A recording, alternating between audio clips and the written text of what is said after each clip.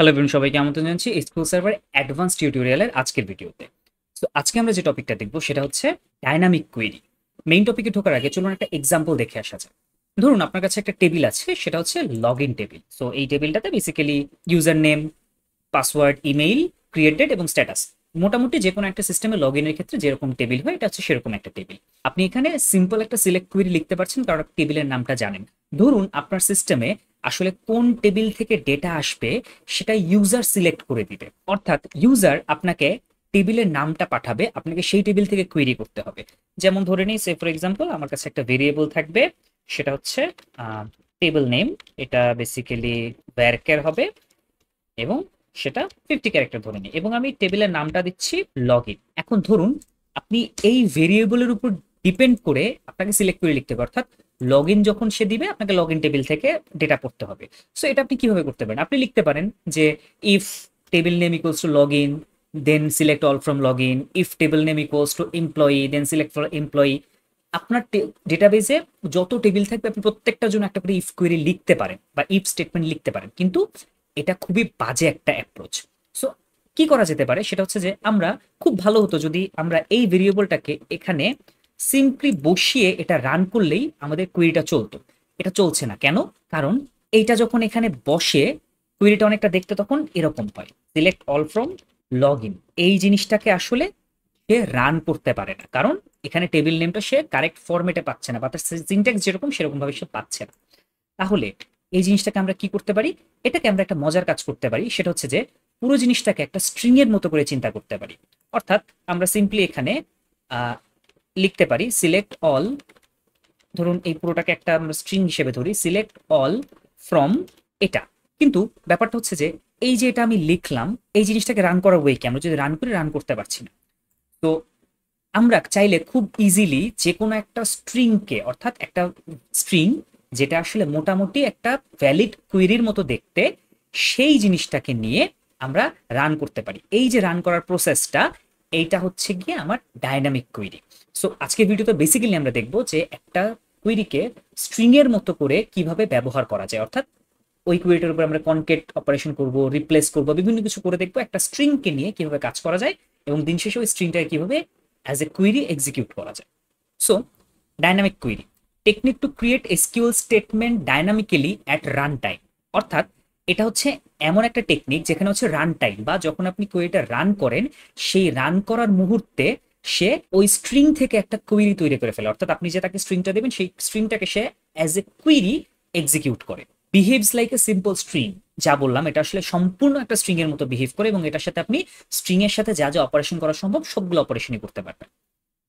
So executed using exec or execute or sp execute sql। So আমরা আসলে একটু আগে যে কোয়েরিটা দেখলাম, যে স্ট্রিংটাকে আমরা এক্সিকিউট করতে পারছিলাম না, সেই স্ট্রিংটাকে আমরা খুব ইজিলি এক্সিকিউট করতে পারবো এই execute exec or sp execute sql এই ফাংশনগুলো বা এই প্রসিডিউরগুলোর মাধ্যমে।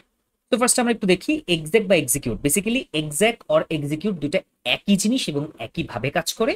সো আমরা যেটা করি সেটা হচ্ছে সিম্পলি এক্সেক লিখি এবং ব্র্যাকেটে একটা ডাইনামিক এসকিউএল স্ট্রিং দিয়ে দেই। অর এক্সিকিউটের ক্ষেত্রে একই, আমরা এক্সিকিউট লিখে একটা ডাইনামিক স্ট্রিং দিয়ে দিই। সো চলুন আমরা একটু এক্সাম্পল দেখে আসি। সো আমরা একটু আগে যে জিনিসটা করছিলাম, আমরা এখানে সিম্পলি টেবিল নেমটা কনক্যাট করছিলাম। আমরা খুব সিম্পলি যেটা করতে পারি, এখানে এক্সেক লিখে এই পুরো জিনিসটাকে স্ট্রিং এর মধ্যে দিয়ে দিতে পারি, দুঃখিত পুরো জিনিসটাকে ব্র্যাকেটে দিয়ে দিতে পারি এবং আমরা যদি এখন এটাকে রান করি আমরা দেখতে পাচ্ছি যে সে আসলে পুরো জিনিসটাকে রান করছে, অর্থাৎ সিলেক্ট অল ফ্রম টেবল বা সিলেক্ট অল অর্থাৎ সিলেক্ট অল ফ্রম লগইন এই কোয়েরিটা এক্সিকিউট করতে যা হতো এই রোটা বেসিক্যালি বা এই স্ট্রিংটা আমাকে একই জিনিস দিচ্ছে। কিভাবে? কারণ সিলেক্ট অল ফ্রম এতটুকু তো ছিলই, যখন সে টেবিল নেম ভেরিয়েবল পাচ্ছে সে ভেরিয়েবলের জায়গায় আরেকটা স্ট্রিং বসাচ্ছে, তখন পুরো জিনিসটা আসলে দেখতে এরকম হয়ে যাচ্ছে, সিলেক্ট অল ফ্রম লগইন। এই স্ট্রিংটা এখানে বসে একটা ফুল একটা স্ট্রিং হয়েছে এবং এক্সিকিউট এটার মাধ্যমে আমি এই পুরো স্ট্রিংটাকে এক্সিকিউট করতে পারছি। সো এটা হচ্ছে বেসিক আইডিয়া। সো চলুন আমরা একটু দেখি এটা দিয়ে আরেকটু জটিল কি কাজ করা যেতে পারে। সো সে ফর এক্সাম্পল ধরুন আমাদের একটা ভেরিয়েবল আছে যেটার নাম আমরা আসলে দিচ্ছি ইউজার নেম। পরবর্তীতে আমরা আরেকটা ভেরিয়েবল নেই, সেটা হচ্ছে পাসওয়ার্ড। এটাও আমরা varchar দিচ্ছি, varchar 50। আমরা ধরে নেই এই পাসওয়ার্ডটা আমরা এখানে দিব। আমরা দেখতে চাই যে কোয়েরিটা কাজ করে কিনা। আর এখানে আমরা ইউজার নেম দিচ্ছি অ্যাডমিন। বেসিক্যালি আমরা আমার যে এক্সিস্টিং ডেটা আমরা চেক করছি যে এটা আসলে ঠিকমতো কাজ করছে কিনা। ইউজার নেম এবং পাসওয়ার্ড দিচ্ছি। সো এর পাশাপাশি আমরা আরেকটা ভেরিয়েবল নিয়ে নিচ্ছি, সেটা হচ্ছে SQL varchar max। এই যে আমরা নিচ্ছি ভেরিয়েবলটা, এই ভেরিয়েবলটা বেসিক্যালি যেটা করবে পুরো আমাদের কোয়েরি স্ট্রিংটাকে ধরবে, অর্থাৎ এই ভেরিয়েবলটি আসলে আমার পুরো ডাইনামিক স্ট্রিংটাকে কন্টেইন করবে। তো আমরা এখন হচ্ছে এই SQL ভেরিয়েবলটার ভিতরে পুরো ডাইনামিক স্ট্রিংটাকে লিখব। সিলেক্ট অল ফ্রম লগইন, আমরা জানি লগইন টেবিল থেকে আমরা নিব, ওয়্যার আমরা আসলে user name equals to admin এবং পাসওয়ার্ড ইকুয়ালস টু পাসওয়ার্ড এটা খুঁজতে যাচ্ছি। So select all from login wire user name equals to, আমরা ধরে নিচ্ছি ইউজার নেম ভেরিয়েবলটা বসবে অ্যান্ড পাসওয়ার্ড ইকুয়ালস টু আমাদের পাসওয়ার্ড ভেরিয়েবলটা বসবে। এটা হবে আমাদের স্ট্রিংটা এবং আমরা এই SQL স্ট্রিংটাকেই এক্সিকিউটের মাঝে বসাবো। সো কি বলছে, ওকে এখানে একটা কমা মিসিং। তো আমরা যদি এখন এটাকে রান করি, সমস্যা হচ্ছে যে ও বলছে ও ইউজার নেমটা চিনতে পারছেন। কেন? কারণ ও আসলে এই পুরো জিনিসটাকে একটা স্ট্রিং এর মতো দেখছে, এটা যে একটা ভেরিয়েবল সেটা সে বুঝতে পারছে না। এটা বোঝার জন্য আমরা কি করব, আমরা যেটা করব সেটা হচ্ছে যে এটাকে কনকেট করব, পুরো স্ট্রিংটাকে কনকেট করে বানাবো। কিরকম? যেমন আমরা select all from login wire user name, এইখানে একটা স্ট্রিংকে শেষ করব করে প্লাস ইউজার নেম, দেন আরেকটা স্ট্রিং স্টার্ট করব অ্যান্ড পাসওয়ার্ড ইকুয়ালস টু, এখানে আবার একটা স্ট্রিং শেষ করলাম করে এখানে পাসওয়ার্ডটা দিয়ে দিলাম। এখন আমরা যেটা করব, এক্সিকিউট করার আগে আমরা একটু দেখবো যে এই জিনিসটা দেখতে কেমন। সো আমরা এক্সিকিউটটাকে আপাতত একটু কমেন্ট করে রাখি। তো আমরা এখন এই অবস্থায় আছি, আমরা এটাকে রান করি। আমরা দেখতে পাচ্ছি select all from login wire user name equals to admin and password equals to admin 1 2 3 এসছে। কিন্তু সমস্যা হচ্ছে এই যে ইউজার নেম এবং পাসওয়ার্ড এরা আসলে প্রত্যেকে ভ্যারকার ফিল্ড। সুতরাং আমরা জানি ভ্যারকার ফিল্ডে যখন ডেটা লিখতে হয় তখন আমাদেরকে সিঙ্গেল কোটের ভিতর লিখতে হয়। তাহলে এই সিঙ্গেল কোডগুলোকে আমরা কোথায় দিব? আমাদেরকে এইখানে এক্সট্রা সিঙ্গেল কোট ব্যবহার করতে হবে। অর্থাৎ আমরা যখন স্ট্রিংটা তৈরি করবো এমনভাবে তৈরি করতে হবে যেন এই ভ্যালুটা বসে যাওয়ার পরে সেখানে এক্সট্রা সিঙ্গেল কোট থাকে। তাহলে কি করতে হবে? তাহলে আমাদের কি করতে হবে, ইউজার নেমের পরে একটা এক্সট্রা সিঙ্গেল কোট দিয়ে দিতে হবে। আমরা একটা সিঙ্গেল কোট দিয়ে দিই। সমস্যাটা কি হচ্ছে? সমস্যাটা যেটা হচ্ছে সেটা হচ্ছে যে এসকিউএল সার্ভারে আমরা যখন কোনো একটা স্ট্রিং এর ভিতরে আরেকটা এক্সট্রা কোটেশন ব্যবহার করতে চাই তখন তাকে এসকেপ করার জন্য বাড়তি একটা সিঙ্গেল কোড দিতে হয়। কিরকম? একটা এক্সাম্পল দেখে আসি। সে ফর এক্সাম্পল আমরা একটা ভেরিয়েবল ডিক্লেয়ার করছি var 30, ভেরিয়েবলের নাম দেইনি var, এবং এটাতে আমরা লিখতে চাই টুডেইস ওয়েদার। Today's weather. সমস্যাটা কি হচ্ছে? সমস্যাটা যেটা হচ্ছে যখন আমরা একটা সিঙ্গেল কোড ব্যবহার করি এসকিউএল সার্ভার মনে করে ওকে এই সিঙ্গেল কোড থেকে এই সিঙ্গেল কোড পর্যন্ত একটা স্ট্রিং, বাকি কি আমি জানি না ভাই, তাই আমি একটা এরর দিব। তাহলে আমাকে যেটা করতে হবে সেটা হচ্ছে যেহেতু এই টুডেইস ওয়েদার এই অংশটুকু পুরোটুকু একটা স্ট্রিং হিসেবে বিহেভ করবে, তাই আমাকে এসকিউএল সার্ভারকে সামহাও বোঝাতে হবে তুমি এই ভিতরের সিঙ্গেল কোডটাকে ধরবা না। এটা বোঝানোর জন্য আমাদের কাজ হচ্ছে সিম্পলি আর একটা সিঙ্গেল কোড দিয়ে দেওয়া। দেখুন যখন দুটো সিঙ্গেল কোড থাকে তখন এসকিউএল সার্ভার বলছে ওকে তার মানে আমাকে একটা সিঙ্গেল কোড এসকেপ করতে হবে। সো তার মানে আমরা যদি কোনো একটা স্ট্রিং এর ভিতরে এসকিউএল স্ট্রিং এর ভিতরে যদি আমরা সিঙ্গেল কোড ব্যবহার করতে চাই তাহলে তার জন্য আমাকে একটা সিঙ্গেল কোডের জন্য দুটো করে সিঙ্গেল কোড ব্যবহার করতে হয়। সো এই প্রসেসটাই আমরা এখানে ব্যবহার করব। যেহেতু আমার ইউজার নেমের পরে একটা সিঙ্গেল কোড লাগবে তাহলে আমি এখানে একটার জন্য দুইটা সিঙ্গেল কোড দেব। এখন আমি এক্সট্রা দুটো সিঙ্গেল কোড দিচ্ছি। তার মানে এখন স্ট্রিংটা কি তার মানে আমার এখন ভিতরে স্ট্রিংটা হচ্ছে এতটুকু। স্ট্রিংটা কি select all from login wire user name equals to single quote. Next আমার ভেরিয়েবলের নামটা এসে বসবে অ্যাডমিন। তো আমরা এতটুকু অংশ একটু প্রিন্ট করে করে দেখি। হ্যাঁ আমরা দেখতে পাচ্ছি আমাদের একটা সিঙ্গেল কোড চলে আসছে। এখন আমরা আমাদের ইউজার নেমের পরেও আমার আসলে আরেকটা সিঙ্গেল কোড লাগবে। তাহলে আমরা কি করব? তাহলে এই যে এখানে নতুন একটা স্ট্রিং শুরু হচ্ছে সেই স্ট্রিং এর শুরুতে আমরা আরেকটা সিঙ্গেল কোড দিয়ে দেব। আর আরেকটা সিঙ্গেল কোড দেওয়া মানে দুটা সিঙ্গেল কোড দাও, দুটা সিঙ্গেল কোড দিয়ে দিলাম যেটা পরে যখন স্ট্রিং এ পরিণত হবে একটা সিঙ্গেল কোডে পরিণত হবে। আমরা এখন আরেকবার প্রিন্ট করি। দেখি আমরা দেখতে পাচ্ছি select all from log in war user name equals to admin. হ্যাঁ, এতটুকু অংশ কাজ করছে। সো একইভাবে অ্যান্ড পাসওয়ার্ড ইকুয়ালস টু, এটা আমরা একই কাজ করবো। পাসওয়ার্ডের জন্য আমাকে সিঙ্গেল কোট দিতে হবে এবং এটাকেও একটা স্ট্রিং এর মতো বিহেভ করার জন্য একটা স্ট্রিং লিখতে হবে, স্ট্রিং এর ভিতরে আমাকে একটা সিঙ্গেল কোট দিতে হবে। সো এখন যদি আমি এটাকে এক্সিকিউট করি, আমি দেখবো আমার পুরো স্ট্রিংটা হচ্ছে select all from log in war user name equals to admin, অ্যাডমিনটা কোটেশনের ভিতরে আছে সিঙ্গেল কোট, এবং পাসওয়ার্ড ইকুয়ালস টু অ্যাডমিন 123, যেটাও সিঙ্গেল কোটের ভিতরেই আছে।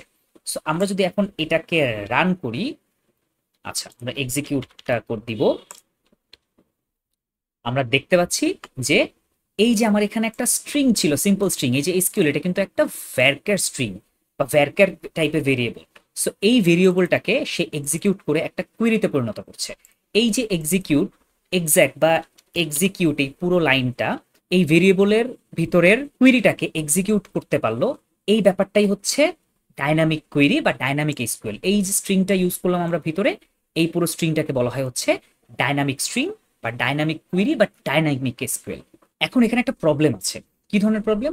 ধরুন এই যে এক্সিকিউট আমরা ব্যবহার করলাম, এখানে আমরা সিম্পলি ভেরিয়েবল কনকেট করে একটা স্ট্রিং তৈরি করলাম, মূলত ইউজারের থেকে এই ডেটাগুলো আসে। সো ইউজার চাইলে এমন কিছু করতে পারে যার ফলে আমার ডেটাবেজের বেশ ক্ষতি হতে পারে। কিরকম? সে ফর এক্সাম্পল অ্যাডমিন এরকম কিছু একটা ইনপুট দিচ্ছে, অ্যাডমিন সে তারপরে একটা দুটা সিঙ্গেল কোট দিল, সেমিকলন দিল এবং দুটো ড্যাশ দিল। সে আরো কি করলো, সে এখানে লিখলো drop table log in.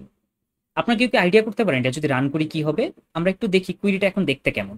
Select all from log in war user name equals to admin, then drop table log in, তারপরে কিছু একটা। চলুন আমরা এবার এটাকে এক্সিকিউট করে দেখব। আমরা দেখতে পাচ্ছি যে তেমন কিছু কিন্তু হয়নি, আমাকে সে ঠিকই ডেটা দিচ্ছে। হ্যাঁ, আমার এই ডেটাটাই পাওয়ার কথা।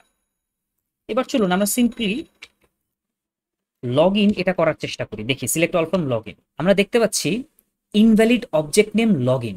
এটার কারণ কি? চলুন আমরা আরেকবার একটু দেখি আমার কুইরিটা কেমন জেনারেট হচ্ছিল। তো এর জন্য আমাকে যেটা করতে হবে, আমার টেবিলটা আরেকবার জেনারেট করে আসতে হবে। তো এখন আমার লগ ইন টেবিলটা আবার আমি রিজেনারেট করেছি।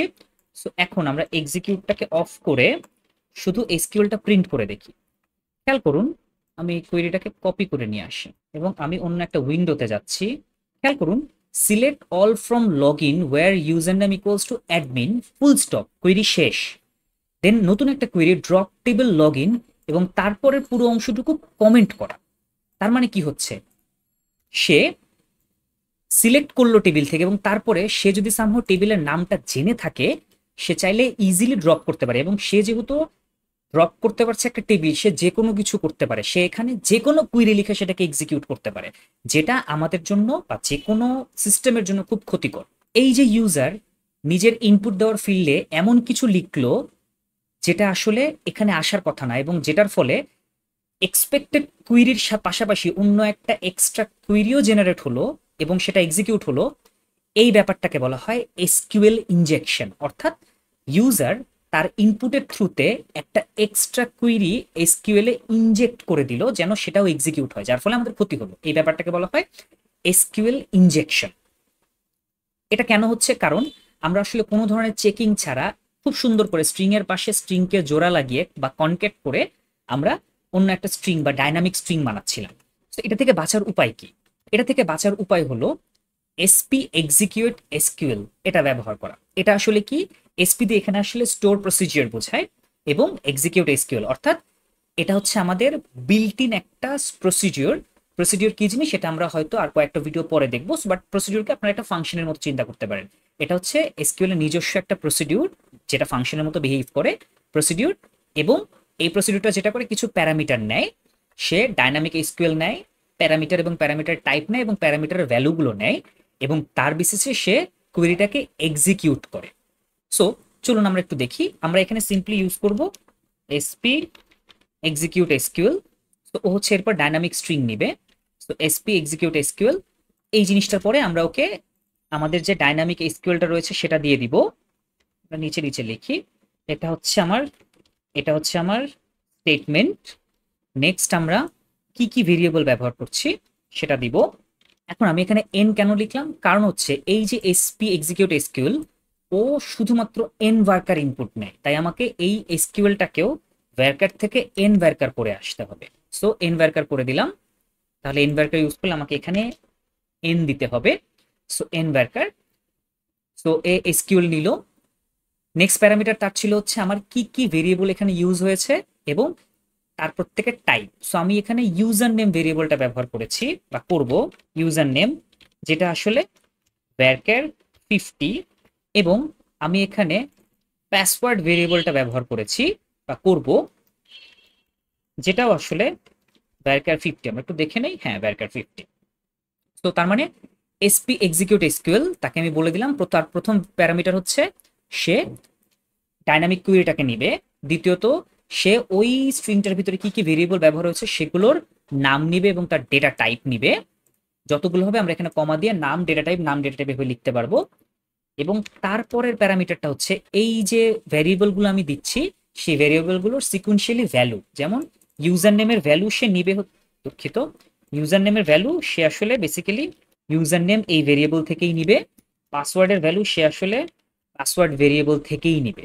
এখন এখানে আমাকে এরর দিচ্ছে কেন, কারণ হচ্ছে এটা একটা প্রসিডিউরকে আমার আসলে এক্সিকিউট করতে হয়, সুতরাং আমাকে এখানে লিখতেই হবে এক্সিকিউট, দেন তারপরে আমি বলবো যে এই এক্সিকিউট আসলে এই প্রসিডিউরটাকে এক্সিকিউট করে এবং এই প্রসিডিউরটা প্যারামিটার হিসেবে এই জিনিসপত্রগুলোকে নেয়। এখন এখন আমরা যেটা করবো সেটা হচ্ছে যে আমরা এতক্ষণ যে কনক্যাট করছিলাম সেই কাজটা সরিয়ে ফেলবো, আমরা সিম্পল স্ট্রিং আকারে সবকিছু যোগ করতে থাকবো। আমার কোনো কনক্যাট করার কোনো প্রয়োজন নেই, আমি সিম্পল পুরো জিনিসটাকে একটা স্ট্রিং এ পরিণত করব। এখন আমি পুরোটাকে একটা স্ট্রিং এ পরিণত করলাম এবং তারপরে এইখানে আমি ধরে ধরে ভেরিয়েবল পাস করব। আমি যদি এখন এটাকে চালাই দেখি কি হয়, তো আমরা কিছু পাচ্ছি না কেন? আচ্ছা, অ্যাড ইউজার নেম আসলে এমন কিছু দিয়েছে যেটা আসলে এক্সিস্ট করে না। প্রথম কথা হচ্ছে যে দেখুন আমার কিন্তু কিছু দেখায়নি এবং আমার লগ ইন টেবিল এখনো কিন্তু ঠিকঠাক আছে, আমার লগ ইন টেবিল কিন্তু সমস্যা হয়নি। অর্থাৎ ইউজার যতই এসকিউএল ইনজেক্ট করে আমাকে উল্টাপাল্টা কুইরি দেওয়ার চেষ্টা করুক না কেন, এটা প্রিভেন্ট করতে পারে। কিভাবে প্রিভেন্ট করে সেটা আমরা একটু পরে জানবো। আমরা একটু দেখি যে অ্যাকচুয়াল কোনো ভ্যালু দিলে সেটা দিয়ে আমার কাজ হচ্ছে কিনা। আমরা যদি এখন চালাই, হ্যাঁ দেখতে পাচ্ছি অ্যাডমিন ইউজার নেম এবং অ্যাডমিন 123 পাসওয়ার্ডের একটা ভ্যালু ছিল, সেটা সে আমাকে দিতে পারছে। অর্থাৎ এসপি এক্সিকিউট এসকিউএল এইটা কাজ করে। এখন কথা হচ্ছে যে শুধু এক্সিকিউট যখন দিচ্ছি অর্থাৎ কনক্যাট যখন করি তখন এই জিনিসটা ঝামেলা করে, কিন্তু এক্সিকিউট দিলে ঝামেলা করে না কেন? কারণ মজার ব্যাপারটা হচ্ছে, খেয়াল করুন, এই যে এইখানে একটা কমেন্ট করার জন্য ডাবল ড্যাশ ব্যবহার করা হচ্ছে। এই জিনিসটার কাজ হচ্ছে পরবর্তী যত কুইরি আছে সেই সব কিছুকে আসলে কমেন্ট করে দেওয়া, যেন তারপরে কিছু থাকলেও সেটা এরর না দেয়। এই জিনিসটা যখন কোটেশনের ভিতরে থাকে সেটা কমেন্টের কাজ করতে পারে না। যেমন আমি যদি এই এখন আমি যদি এখানে কিছু লিখি সেটা কমেন্ট হচ্ছে না, সেটা স্ট্রিং এর ভিতরেই আছে।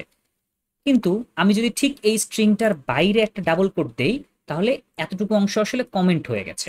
তার মানে এই যে ডাবল হাইফেন এটা স্ট্রিং এর ভিতরে সিঙ্গেল কোটের ভিতরে থাকলে এটা কমেন্ট করতে পারে না, শুধুমাত্র স্ট্রিং এর বাইরে থাকলেই সে কমেন্ট করার পাওয়ারটা তার থাকে। এসপি এক্সিকিউট এসকিউএল কি করে, এই যে ইউজার নেম ভেরিয়েবলটা সেখানে যখন সে এই ভেরিয়েবল থেকে ভ্যালুটা বসায় বা এই স্ট্রিং এ সে যখন বসায়, সে সবার চারপাশে একটা করে সিঙ্গেল কোড বসায়। আপনি তাকে যাই দেন না কেন সে তার চারপাশে একটা সিঙ্গেল কোড অবশ্যই বসাবে, যার ফলে এই যে এসকিউএল ইনজেকশনের মতো ব্যাপারগুলো সেগুলো আসলে ঘটতে পারে না। সো এই হলো কিভাবে আমরা ডাইনামিক এসকিউএল ব্যবহার করতে পারি বা এক্সিকিউট এসকিউএল বা শুধুমাত্র এক্স্যাক্ট ব্যবহার করে, এক্স্যাক্ট বা এক্সিকিউট ব্যবহার করে আমরা কিভাবে একটা ডাইনামিক স্ট্রিংকে এক্সিকিউট করতে পারি। তো আজকের ভিডিও এ পর্যন্তই। নেক্সট দিন আমরা এই এসপি এক্সিকিউট এসকিউএল এবং এক্স্যাক্ট বা এক্সিকিউট এই দুটোর মধ্যে কোনটা কেন ব্যবহার করা ভালো সেটা দেখব, এবং আমরা ডাইনামিক কুয়েরি ব্যবহার করে প্রিভিয়াস যে ট্রিগারগুলো নিয়ে কাজ করেছি সেই ট্রিগারগুলোকে আরো ইমপ্রুভ করার চেষ্টা করব। আজকে এই পর্যন্তই, ভালো থাকবেন।